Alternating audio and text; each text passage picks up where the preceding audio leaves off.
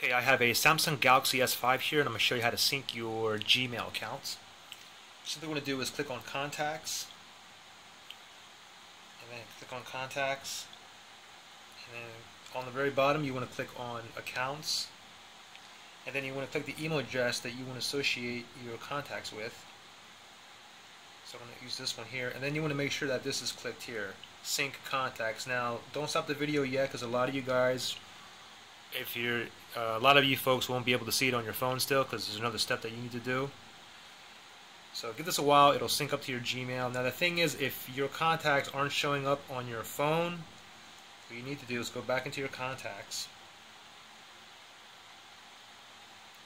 Click on these three dots here.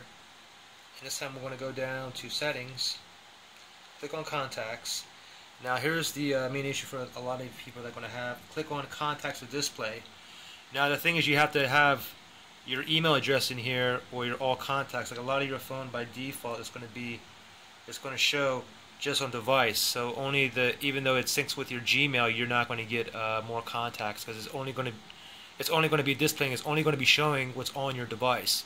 So you want to pick on your email address that you're syncing your contacts with, or you can simply just click on all of them. So that's pretty much it. Any questions, comment below. If you guys subscribe, that'd be great too. Thanks. Bye.